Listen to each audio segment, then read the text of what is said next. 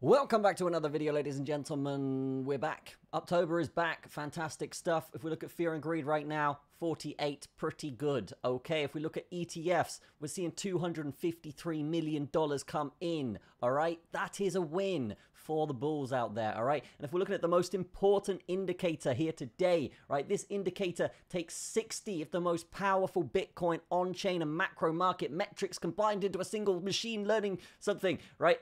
60 really good indicators for the on-chain, okay? It is still green, okay, even after last week. So this is an incredibly bullish sign. One thing with Bitcoin right now is, yes, the on-chain looks fantastic from this front, okay? So do not sleep on this. We are also seeing the energy value for Bitcoin, right? This red line currently up at 86K. This is something that we should definitely watch because Bitcoin is often magnetized towards this red line. All right, so if black is the price, red is the magnet, and we can see when it does get away from us, we love to absolutely bang it back up to there. Okay, so this is what we're looking at right now. Potential massive pump coming into Q4. This is fantastic. Let's see if we can get this going.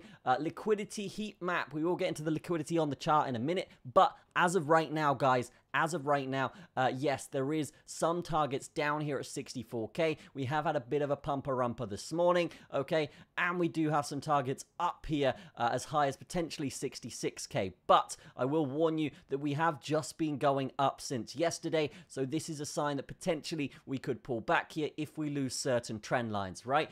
We did put some updates on Patreon earlier here for you guys, so feel free to check that out. It's completely free. One free Bitcoin update every weekday, and the paid is only $10 a month for altcoin updates, and that's been behaving fantastically over the past week here. All right, so if I do just bring up the charts here, here we go. Oh, no camera though, no camera. Let's just get that on. There we go.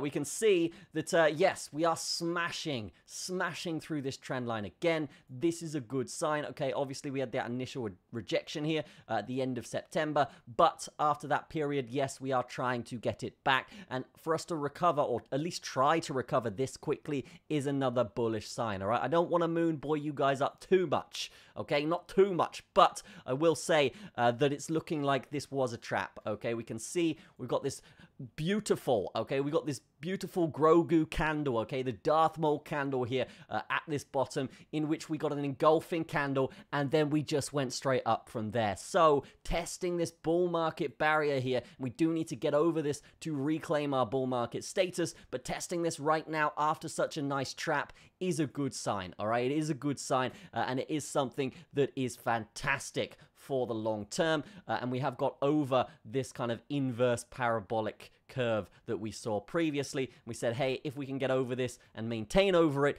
it is a good sign. So we got over it, we retested down at those low levels, and now we are beginning to bang it.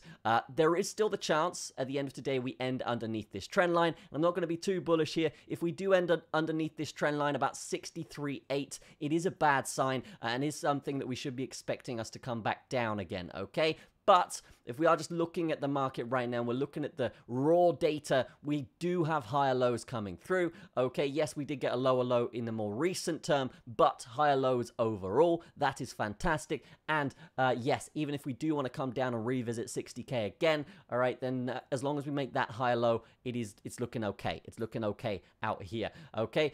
Besides that, yes, if we can maintain above this area, above this 64K zone, we will be over this trend line, which is a good sign. I would still expect a retest of it again, but after that point, yes, we'll be looking to essentially just test all-time highs from that point, right? Or at least 68K where this trend line is, and then we'll see what happens after that, right? If we are looking at trades right now, we are currently in one, all right? We are currently in one looking for this beautiful trade, okay?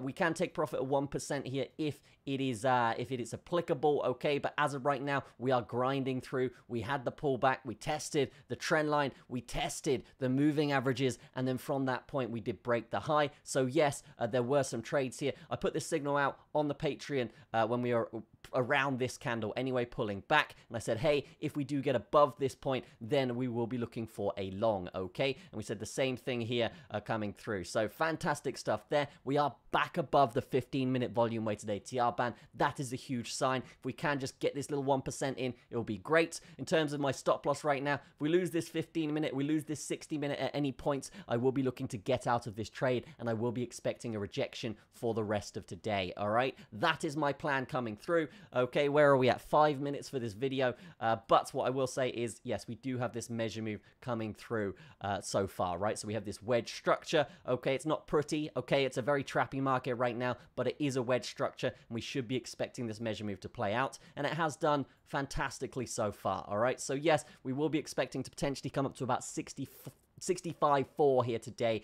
before rejection, but we're taking profit. We're keeping it safe at 1% here and just watching it as it goes, right? So let's just see if, I mean, I have taken a little bit of profit already because I am on VIP 3, but what I will say is, yes, I mean, going below this entry point will be a worrying sign. We are pretty far away from this moving average on the 4 hour, so a pullback is something that we should be expecting soon. So we're going to ride this up in the short term, and if it does want to get to the take profit, we'll close out that trade. If it doesn't, then we've already made the no loss scenario, so I will be looking to basically lose this low at some point, so about 64.3 for the more kind of scalpy trade that I'm in, okay? If we lose 64.3, then yes, I will be looking to close that trade, take the profit I got, and run, all right? And run and wait for this retest to happen. But as of right now, we are riding this. Nothing is really slowing down too much here. We are seeing that volume come up here, and that's good. It's a good sign for a move, okay? If that volume does get underneath these other volume moving averages, it's a sign that we are in compression again, and we are in sideways. And just a little bit of proof of that, we had this move coming up here, okay? Volume was above the moving averages, then we lost it, and then we began our pullback sideways, trappy, disgusting mess, okay? And then, what do you know? Volume came back up again on this little trap, and then yes, we began that move towards the upside. So, yes, fantastic stuff. That's what we're looking at right here. And besides that, yeah, not too much else to say. We can take a look at the broader scale of things here and take a look at the liquidation zones, heavy liquidations around this 58k zone. There is still the possibility we get down there, but yes, I'm not going to be taking trades down this area because it is pretty nasty. It's pretty nasty right now, and it could get pretty volatile. I'll be more looking for us to, if we do come down, to basically reclaim certain levels, reclaim the volume weighted ATR band, and then take a long from that point, rather than trying to trade it in this volatile mess. If you don't know what this indicator is, basically what it is if you were to 10x long at this level here, okay, it would have put this line in, and this is where the 10x would be liquidated. Market makers, the people that control the markets, they make most of their money from liquidating people. Surprise, surprise. So they will be targeting these levels coming through. We do have some levels towards the upside on this thing though, right? So we're looking at 66.5, which we did already kind of target, and a 68k as well will be around that zone. So keep an eye on 68k here for a rejection. Obviously, if we blast through here, then I will be expecting a pullback just based on the amount of liquidity that's being grabbed up here. Okay, so that's going to be it from me. Have a fantastic day. I will see you in the next video, and be sure to give it a like, give it a little comment, and yeah, join us in the Telegram. Cheers.